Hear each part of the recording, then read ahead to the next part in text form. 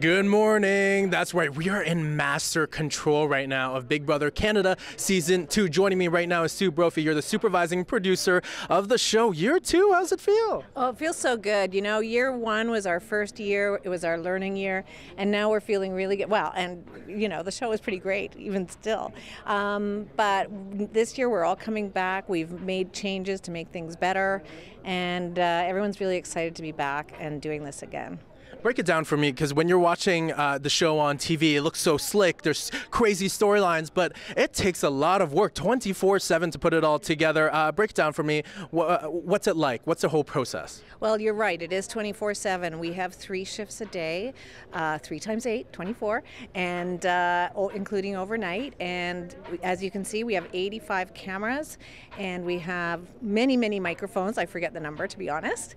But yeah, so there's always some people in here. There's producers, there's switcher directors, there's RoboCam operators, and then we also have manned cameras that are inside the walls of the house. There's 2 different storylines going at a time that we're following, and so the producers can choose. They look around from room to room on the cameras, and when they see something happening, they'll put a storyline into one of the feeds, and they will look. And when you're online, you can see what they're seeing, because the live feeds show what the producers are looking at as well.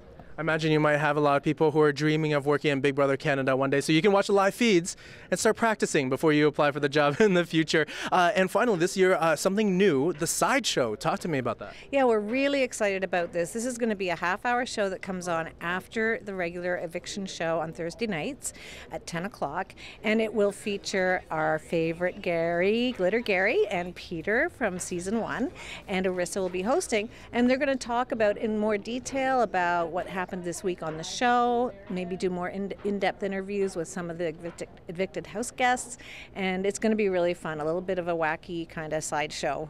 Oh my God, I'm so excited for that. All right, well, thank you very much for giving us a peek of what Master Control looks like. I'll let you get back to work.